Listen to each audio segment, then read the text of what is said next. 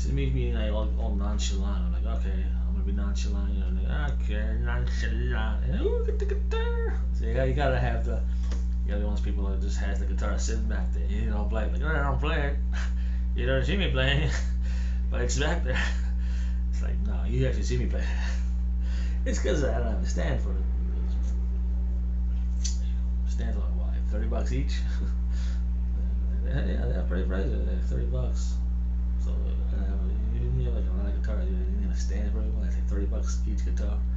It's like the case, you know, like you buy the guitar case. It's the guitar's like whatever, and you got the case. The case is like $50. Like $50. That's a lot. But then you think, where do you want to have my guitar stay nice and clean and healthy, because it's wood, you know, you want it to keep out of the elements, and, you know, rarely you dust up and all that jazz. So yeah, it makes sense, you know, especially when you're nice, really nice guitar. You know, I think the longevity of it actually helps in the playing of it. It stays nice, plays nice, you know. But some guitars get better with time, because I don't know, it's just wood just settles or something. It just sounds like it's a weird kind of a thing, but it's true. Yeah.